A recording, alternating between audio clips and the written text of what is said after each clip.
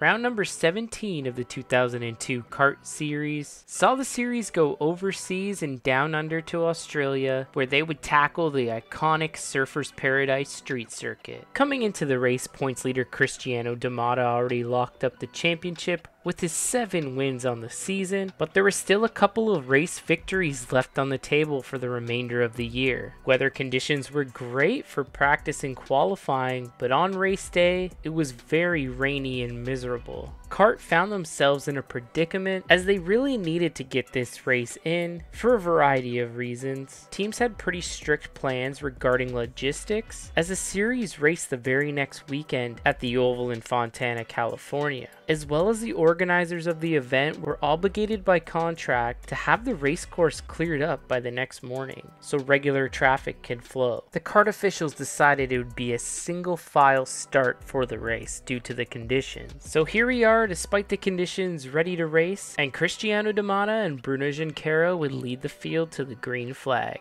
And look at that crowd down on Honda Hill in the Honda hairpin, the final turn before they swing onto the front straightaway and face the green flag in the hands of chief starter Jim Swintow. It appears to be growing lighter, and we may have an opportunity for this track to dry. Now look at the field trying to find clear air. Bruno Junqueira seems to think it's a 2x2 start. Making a big move up the inside. Looks like he's by Cristiano going down into one. What a move by Bruno Junqueira, and we have a huge accident on the front straightaway. Several cars have come together and the track is blocked. There it is. Big accident. We saw cars flipping right in front of us as they came by. Red It's flag. going to be a red flag. One of the players' cars, Adrian Fernandez. Looks like Tora Takagi. Michel Jourdain. I think that's Takagi that's upside down. That's Michael Andretti's onboard camera. There's Andretti. Jimmy That's Vasser. Jimmy Vasser's car upside down. Andretti coming to his aid. Carpentier. Here comes Tagliani. There's Tora Takagi's Horrible machine. crash. A lot of the crew guys coming over trying to help out. Helmets, fire suits. It's Michael Andretti. They're helping Jimmy's out of his car now. Working on a fire at the back. Vasser's car came down on top of Andretti's. See Christian Fittipaldi's crew in there helping out as well as they tend to Tora Takagi.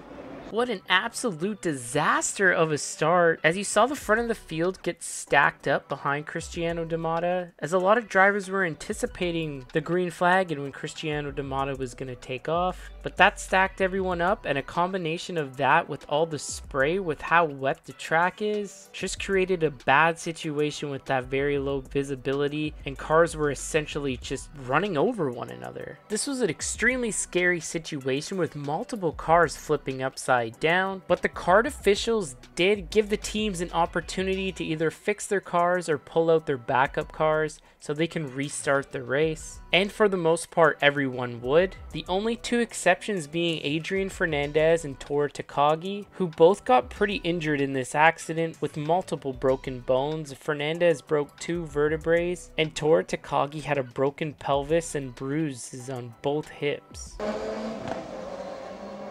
Here's another replay from our host broadcasters, Channel 10. Oh, Dominguez, the last car to arrive on the scene, scattering cars everywhere. Just a battering ram. Here's another look at the multiple car accident. That's Takagi flying through the air in red and white. Everything's already been triggered now, and it's so difficult to see. These guys were just planning on the start, and all of a sudden, they're running this thing at full speed or 3/4 speed just to stop the race cars. Now, Christian Fittipaldi told us moments ago that his car was damaged as well, bringing the total to 10. There's Jimmy Vasser's car upside down after coming to rest on Michael Andretti's. Andretti and Patrick Carpentier climbing out to assist their stricken colleague. There's Carpentier's car coming to rest. That is Mario Dominguez coming from the rear. He started last in the field. Absolutely horrifying accident. There's the onboard view from Michael Andretti's car as he gets into the back of Carpentier. All of a sudden, these cars just start stacking up in front of Michael, and he's had nowhere to go. And we've been told that all the injuries are non-life threatening. If you look closely in that scene when they were loading Toru Takagi, you saw him squeezing the safety worker's hands. And in an accident like this, if you even say anything about a sore neck, you're on a backboard with a neck collar before you can even breathe. And it's just the ultimate precaution. And so it looks more serious. Hopefully, it obviously is serious, but the word is non-life threatening. After a very long red flag for track cleanup and the teams to make repairs or get a backup car ready, the race was finally set to restart. The distance was shortened from 70 to 50 laps, and on the plus, conditions have cleared up and it is not currently raining as these drivers are set to return to the track. However, there was more rain on the way to the racetrack and some of it pretty heavy. Essentially, this race was restarting from scratch as if that big accident in the beginning never happened, but the officials elected to start the race under the yellow flag, so the race was officially underway, but the drivers were not up to speed quite yet, as lap 1 and 2 would be under yellow before the race would finally officially go green on lap number 3. Cristiano D'Amata takes the green flag. Bruno Junqueira about 15 car lengths behind. The field well spaced and we are underway. It's going to be a race of strategy and brains right here. Everybody being real conservative. Cristiano taking a bit of a lead out there. Tony Kanaan and Kenny Breck right up on the gearbox of Bruno Junqueira. So they're through 2, so now they can pass. Looks like Dixon not even taking a look on PT. Was taking a look at PT. Scott Dixon, very level. Big move up the inside. Kenny Brack up the inside of Tony Kanaan.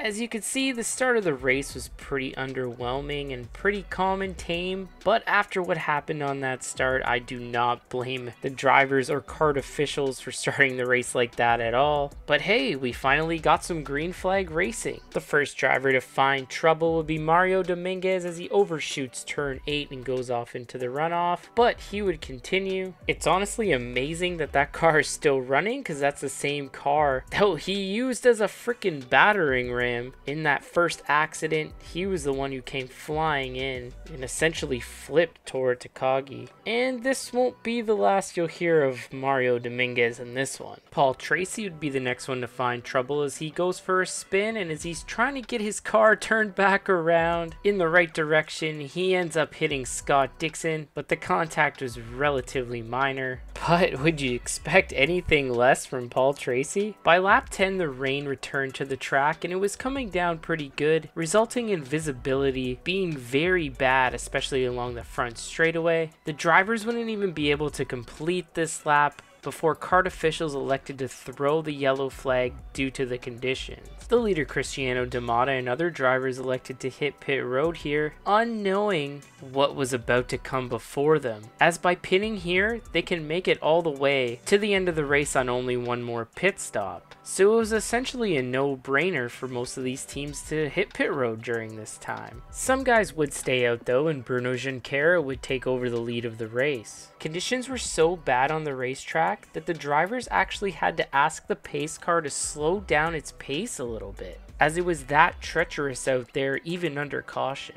As the cars continued to roll around under yellow, one of the most bizarre things you'll ever see is Oriol Servia's car catches on fire as the engine randomly started running rough and he ran into some sort of fuel pickup issue. All this heavy rain unfortunately couldn't put the fire out for Oriol Servia, as he pulled off in a runoff and he was done for the day. As the field continued to roll around under caution, Bruno Junqueira would eventually pit on lap 18, with Christian Fittipaldi and Mario Dominguez coming in a couple of laps prior. This would return the lead to Cristiano D'Amata, but unfortunately there was still no timeline of when we'd be able to return to green flag racing. As the field continued to roll around under caution on lap 24, Scott Dixon had to bring his car down pit road as he suffered an electrical problem that would put an end to his day. Now here's where things get interesting and somewhat controversial. While the race remained under caution, kart made it mandatory for every driver to pit every 20 laps. When they made this decision, the hope was that at some point that they would be able to go back green flag racing, and they wanted it so everyone made at least 2 pit stops. and this was 100% a questionable call by the series. And it definitely put some teams at a disadvantage. However, other teams like Michael Andretti's team thought they played it perfectly, as they pit on lap 16, and they figured that the race would be called at its original half distance point of 35 laps. So it wouldn't matter that they would have to pit on lap 36 because they figured the race isn't going to go past that. On lap 30, Cristiano D'Amata and several others had to make their mandatory pit stop, and Michael Andretti would assume the lead of the race. But at this point, kart officials still had no idea if they were actually going to stop the race after lap 35, and that was just kind of an assumption. As we approached that lap 35, newly crowned champion Cristiano D'Amata ended up going for a spin, and it just shows how treacherous the conditions are out there, even under this very long extended yellow flag. Now, this is where things get pretty controversial. As they approached lap 35, the yellow flag remained out, and there was no word if the race was going to end or not. Michael Andretti was confused whether he should pit at the end of this lap or not, because he had to make a mandatory pit stop on lap 36. And as the team was trying to get word, the kart officials told them that the race was going to be a 41 lap race. I was about to say he has no choice. Actually, he does have a choice. Conditions permitting. So obviously the team was furious because Michael would be forced to come in and make that mandatory pit stop, giving up the lead at the conclusion of lap 36. So at the end of the lap, Michael and several other front runners made their mandatory pit stop. This would give the lead to Mario Dominguez, who was good to go to the end of the race. So as long as he could keep it behind the pace car, he was going to pick up his first career kart win. And that's exactly what he was able to do, as they ended up calling it after 40 laps, and Mario Dominguez would pick up his first career win. Well, us Speed Channel gearheads have a pool from week to week on the Kart FedEx Championship Series trail. You know, pick the winner, top 6, first out, dark horse, all that sort of thing, pole sitter. I guarantee you, well, let me put it this way. I would bet an awful lot of money that nobody picked Mario Dominguez to win his first race here today. But it appears that is exactly what he will do.